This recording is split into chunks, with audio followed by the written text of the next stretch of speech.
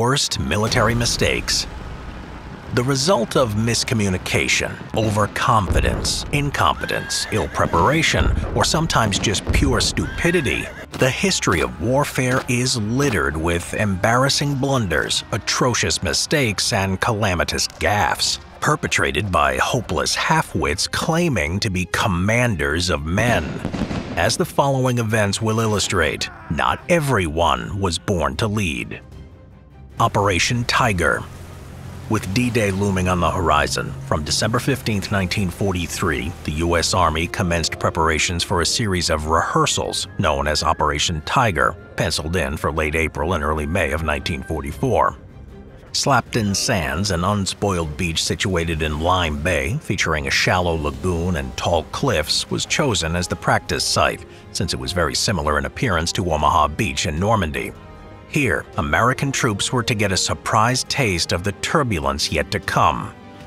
On the evening of April 26th to April 27th, the main landing force, replete with minesweepers at the front, set sail across Lime Bay. In order to safeguard the fleet from fast German E-boats that commonly patrolled this particular area of the English Channel, some precautions had been carried out beforehand. The man responsible for the safety of Operation Tiger, British Admiral Moon, had perceptively sent out his own wave of scout vessels to loiter around the German port and E-boat base of Cherbourg, where a lapse of concentration would soon lead to tragedy. Plymouth's safety measures seemed to have worked at first, as the bombardment of Slapton Sands and the landing process went by without a hitch throughout April 27th.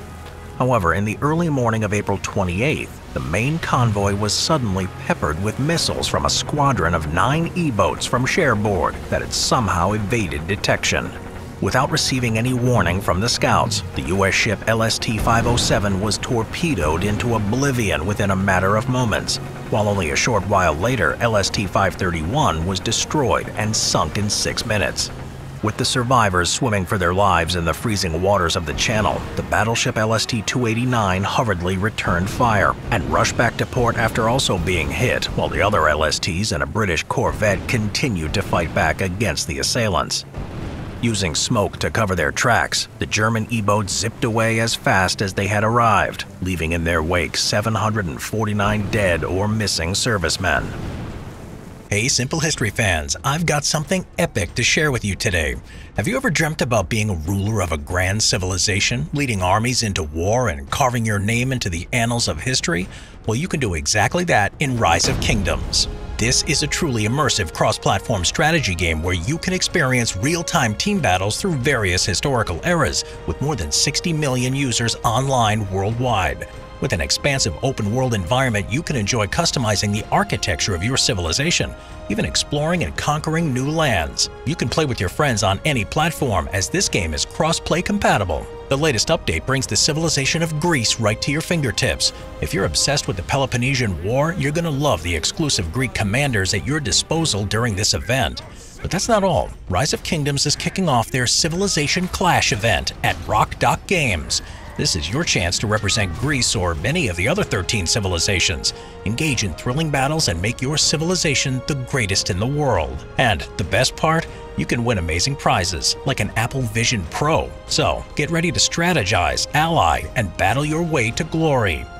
So what are you waiting for? Download Rise of Kingdoms and represent your civilization. Let's make history together using the link in the description or scanning the QR code on the screen. Don't forget to use the promo code GREASE4ROK to get 20 silver keys if you're a new player, and enter to win the Apple Vision Pro through the Multi-Civilization event, available at Rock Games. See you on the battlefield, soldier! Conquer with Greece. Rise to greatness. The Battle of Crete. On Tuesday, May 20th, 1941, a German invasion force consisting of 750 glider troops, 10,000 paratroopers, and 5,000 mountain infantry launched an attack on the island of Crete. The mission objective being to capture several airfields on the northern coast so a firm foothold could be established. Following an intense air bombardment, the first wave of Germans were dispatched to Malem in the northeast of the island. Over the next few hours, this and other contested areas would bear witness to one of the greatest airborne disasters in German history. Firstly, since the Enigma code had already been cracked at this stage of the war, the Allies knew every detail of German strategy before they had even deployed. Armed with such useful intel, thousands of additional Allied troops were sent to Malem, Rhethymnon, and Heraklion to set up strategic positions in the exact places the Germans were planning to drop. As a result, as German gliders and paratroopers floated down, most were mowed down by strategically placed Allied guns. The situation was made even worse by defective German gear, mainly the parachutes, which had several problems. The principal issue was that they had been produced without shroud lines, meaning that German air personnel had no way to control their descent or landing. This design drawback, coupled with the violent swinging motion that arose as the canopy was activated, caused the soldier to spin helplessly out of control, meaning many of their ranks were killed as they performed wild mid-air pirouettes. On the ground, the situation was equally hopeless. Because the Germans' weapons had been sent down in separate containers, many of which had been captured by the Allies, any surviving soldiers were unable to get their hands on a gun. Forced to defend themselves with only pistols, knives, or their bare hands, the Germans were so weakly armed that they started to be attacked by a local Cretan civilian population, wielding pretty much anything they could get a hold of. As soon as they landed, many German paratroopers tangled up in their harnesses were immediately knifed or clubbed to death by enraged locals, equipped with an unconventional assortment of pitchforks, walking sticks, and outdated Turkish weaponry. The glider troops fared no better, being torn apart by mortar shells as soon as they hit the ground. So great was the slaughter that a company of the 3rd Battalion, 1st Assault Regiment, had 112 out of 126 men killed by the end of the first day. Surprisingly though, despite the awful start, the Germans eventually went on to conquer the entire island. However, with around 4,000 of their troops killed or missing by the end, it would prove to be only a Pyrrhic victory. British invasion of Spain. A leftover from colonialism, since 1704, the British have laid claim to Gibraltar, a tiny coastal exclave in southern Iberia that has historically stoked tensions between the UK and Spain. However, because Gibraltar itself is minuscule, being only 5 kilometers long and 1.2 kilometers wide, and because most of the residents identify as British, this long, drawn-out diplomatic feud has never really threatened to spill out into open conflict. It's pretty clear then that no side would benefit from a full-scale war over what is essentially just an occupied rock, and that it would be incredibly stupid for either power to make a move against the other. Yet that's exactly what happened in 2002, when the UK, albeit accidentally, invaded Spain. The fiasco started when 20 British Royal Marines on a training exercise, disoriented by bad weather and sailing in a landing craft launched from the HMS Ocean, disembarked on a beach they believed to be in Gibraltar. Hitting the sand, the platoon brandishing SA-80 assault rifles and 60mm mortars took up defensive positions to prepare themselves for mock combat against fellow British soldiers. Yet instead of coming across a squadron of their own countrymen, the men were surprised to find a startled Spanish fisherman who pointed out to them that maybe they were on the wrong beach. The Marines were then spotted by 2 equally perplexed policemen who informed them that they were actually on San Felipe Beach in the Spanish town of La Linea and not in Gibraltar. The mistake was confirmed by a quick survey of the area and the notable absence of the massive 1,398-foot-high Gibraltar rock. Having accidentally invaded Spain for about 5 minutes, the platoon made a hasty retreat back onto the landing craft. While the British Military of Defense offered their sincerest apologies for the debacle, the mayor of La Linea could only praise the citizens who staunchly defended the national sovereignty of Spain on that fateful day. They landed on our coast to confront a supposed enemy with typical commando tactics, but we managed to hold them on the beach. Charge of the Light Brigade.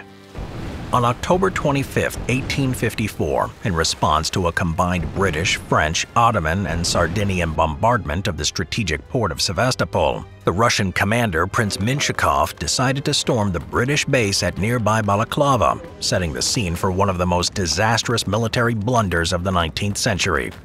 As the Russians swarmed the ridges surrounding the port, taking many Allied guns, Menshikov's forces began to ominously close in on the Allies, who regrouped at Balaclava determined to keep themselves in the battle. After repulsing waves of Russian sallies, Lord Fitzroy Somerset Raglan, the British commander-in-chief, ordered his cavalry unit composed of heavy and light brigades to recapture the guns.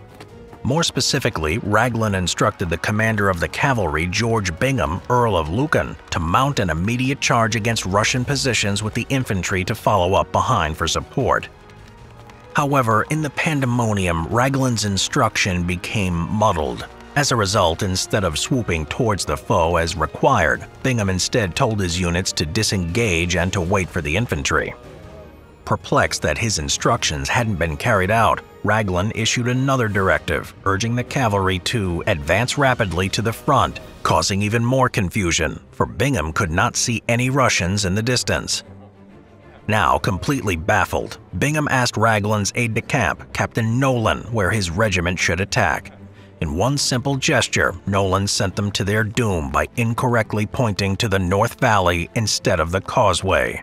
Despite expressing misgivings and concern, Bingham organized 670 members of the Light Brigade for the task at hand anyway. Led by their unit commander, James Brudenell, who was also Bingham's brother-in-law, the Light Brigade began their mile-and-a-quarter charge and were almost instantly set up upon by Russian fire from three sides, with Captain Nolan the first to fall. Exhibiting incredible bravery, the survivors who had somehow managed to get behind the Russian guns regrouped, and to the astonishment of the Russians continued to advance, causing their own cavalry to fall back. The enemy were now on the run, but because Bingham had already ordered his heavy brigade to retreat, the Russians soon realized that the light brigade were now totally isolated and outnumbered. The Russians now funneled down into the valley where the remnants of the light brigade were gallantly making their last stand. Amazingly, two groups of survivors managed to break free of the Russian encirclement, staggering back to safety all the while being pounded by relentless Russian artillery. In total, 160 men were injured and 110 were killed, meaning the casualty rate was a sickeningly high 40%, while around 400 horses also lost their lives. Sadly, like many other similar bloodbaths that spatter the pages of recorded history, the charge of the Light Brigade was a completely avoidable calamity. It's just one of a catalog of catastrophes that will forever be blamed on bumbling officers, bungling generals, and blundering emperors that didn't have the requisite skill, courage, or tactical acumen to lead their men in the proper manner. Battle of Adwa. In 1896, keen to reassert authority in East Africa after a disastrous colonial campaign, Italian Prime Minister Francesco Crispi ordered his underperforming Generalissimo Oreste Baratieri to wage an enormous offensive against the town of Adwa, where the rebellious Ethiopian monarch King Menelik II was believed to be holed up. Despite the army being woefully underprepared and unable to even resupply, Baratieri was overruled by his other generals who were confident that the Ethiopians, despite their greater numbers, were inferior and could be easily defeated. Dividing his force of 20,000 into 4 regiments, Baratieri made a fatal error when he instructed his left flank, commanded by General Matteo Albertoni, to rendezvous with him at a hill called Cidan Mere. Baratieri didn't realize the map he had given to his officer was incorrect, and the actual location of the meetup point was actually 5 miles further. The Italians couldn't even march to their own demise in the right direction after the inept General Albertoni accidentally headed west instead of north, bumping awkwardly into the forward brigade led by General Giuseppe Armandi, who had to tell his men to halt in order to let Albertoni through. Reaching what he thought was Cidan Mere, Albertoni didn't realize that Armandi was now seriously behind after the delay, meaning his own unit was now isolated from the others. In the wrong position, completely cut off and exposed on both flanks, Albertoni foolishly ordered his men to assault a 30,000-strong arm of the Ethiopian army. Finding themselves outnumbered 7-1 and unable to call for assistance, within a matter of moments they had been decimated by the enemy artillery and skirmishers, and Albertoni had been taken prisoner.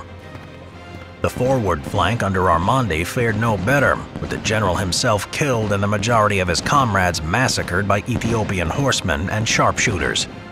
As Baratieri ordered an immediate retreat, the 3rd Brigade, overseen by General Vittorio da Bromida, miles from the action and unaware of the situation, had some success repulsing enemy assaults until the next morning. In the afternoon, however, da Bromida and most of his 4,000 comrades were slaughtered after being encircled and set upon by 50,000 warriors. In total, 6,000 Italians were slain and 3,000 were taken prisoner. The Battle of Caransebes. Following a series of great military victories by the Prussian King Frederick the Great, in 1788 the Austrian Emperor Joseph II pledged to outdo his rival on the battlefield. Opting to choose the Turks of Transylvania as his target, Joseph rode there with his army. The hapless Austrian monarch's first mistake was to set up camp in a malaria-ridden swamp against the advice of local guides, leading to the deaths of 33,000 of his entourage over 6 months. His contingent now weakened, Joseph would next have to face a Turkish army heading straight for him. Mustering what was left of his disease-stricken forces, Joseph led them to the town of Caransebes, setting in motion a series of events so unbelievable they almost defy belief. It all started when a brigade of Austrian hussars crossing a bridge decided to reward themselves for their long trek by buying liquor. But when the infantry joined them to wet their whistle, they were driven away by the arrogant horsemen who did not want company. Furious by being deprived of much-needed alcohol, the infantrymen pretended they were being attacked by firing their weapons in the air and crying "Torzi, Torzi!" in the hopes that the hussars would scatter and leave their booze behind. Instead, the hussars were roused from their drunken stupor and, taking the threat seriously, started firing off rounds themselves, thus setting off a fatal chain reaction. Startled by the gunshots in the distance, the rear regiments panicked and began shooting at each other in the dark. Officers ran up and down the lines desperately shouting "Halt!" but in the noisy chaos their orders sounded like "Allah!" only adding to the hysteria. Convinced that the entire Turkish army was upon them, the baggage handlers and transport workers to the rear drove their wagons right through the heart of the brawling mass, running stampeding men over and knocking them into the river like bowling pins. The Emperor Joseph was among those bumped into the water as his crazed men shouted forlornly, "The Turks are here, all is lost, save yourselves!" By morning, dozens of Austrian servicemen had either been killed or wounded in an orgy of self-inflicted carnage that had been set off without an enemy Turk in sight. The Battle of Red Cliffs.